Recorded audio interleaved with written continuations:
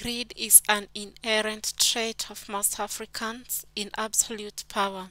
With reference to the plain inheritance by David Muller, validate this statement. Tamina is reduced to a pauper after being forced to sell her farm to Chipande at a throwaway price. Councillor Chipande, Lacuna's political advisor, is the only person given a license to grow coffee in Kutula. He argues that he cannot withstand competition from paupers. Lacuna takes Lulu, a young schoolgirl, as his second wife. Furthermore, he only attends to the needs of his concubines and clansmen, ignoring the vast majority of Kutula citizens. We also learned that Lacuna borrows 10 billion from foreign financiers in the name of Kutula Republic.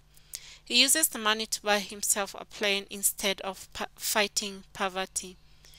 Ministers working in Lacuna's government are obliged to surrender 30% of their salary to him for job security. Lacuna saves the money in banks abroad. Thank you so much for having me take you through the essay, Greed is an Inherent Trait of Most African Countries in Absolute Power. And I hope this helps you to improve on your literature marks. See you in the next video.